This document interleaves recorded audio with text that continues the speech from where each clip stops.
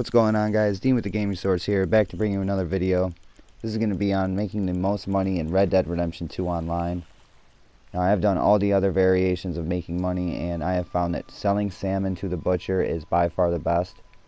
And when you catch them with a lake lure, they sell for $4.25 each, which is $42.50 because you can only hold 10 at a time. And it only took me about 15 minutes to catch 10. And the best spot to find them is right of Wallace Station at the Cumberland Falls.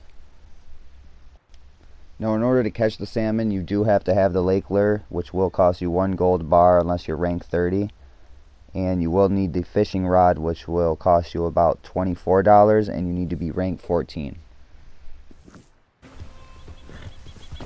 What the hell?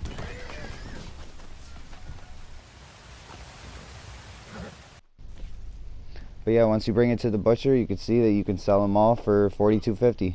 And this method only took me 15 minutes to complete, so in about an hour you can make a little over $120 or so. But if this video helped, make sure to drop a like and subscribe, guys. Thanks.